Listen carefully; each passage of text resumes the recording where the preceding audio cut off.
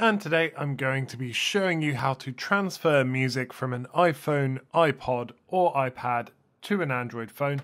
This is only available on the Windows version of iMusic. So the first thing you're going to need to do is download the software from the website link below. And then just install that and get that all set up as you would any other application.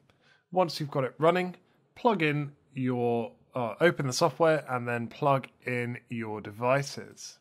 So I've got two devices connected here, an iPhone and an Android phone that I'm going to transfer some music to.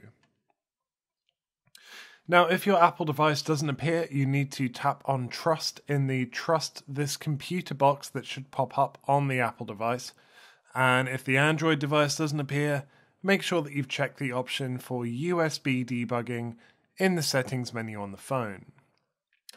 Now, there's two ways you can transfer music from an iPhone, iPod or iPad to an Android phone.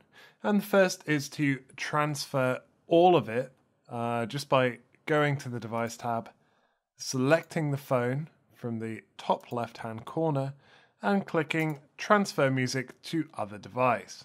There you go, export successful. And in a few seconds, the songs will be on your Android phone.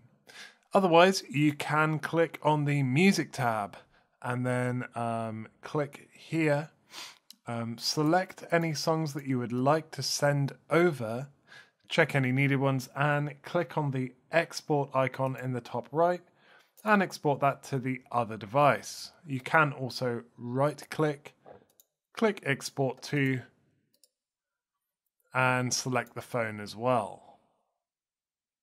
So that's a quick and simple way if maybe you've got a new phone and you wanted to put all your music straight across from an iPhone, iPod or iPad to an Android phone or any really Android device at all. And that's something that you can do very easily. So I've been Conrad and thank you very much for watching. We'll speak to you next time.